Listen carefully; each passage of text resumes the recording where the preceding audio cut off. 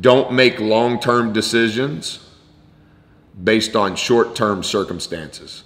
And I think that your ability to communicate to your staff, to your assistants, to your administration, I don't think it's ever been more important. I think the communication relative to being a steward has to be at an all-time high. And I think the communication to your administration has to be at an all-time high. I want our program to have the highest standards and the deepest care.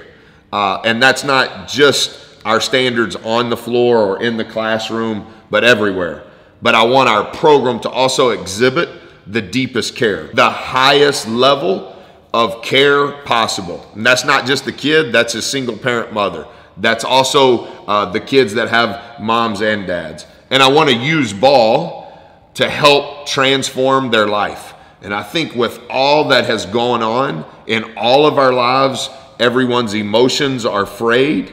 And so the emotional fatigue that has come from all of this, I think it's hard to be the steward that we probably thought we were 5 years ago or 2 years ago.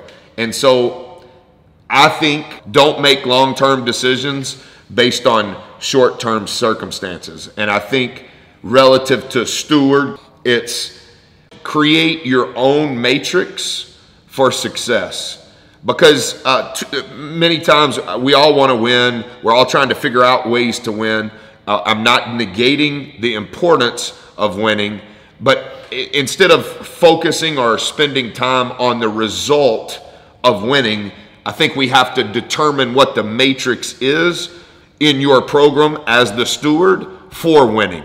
And whatever that process is, what are those steps involved in winning relative to you being the steward for those below you and also for those above you.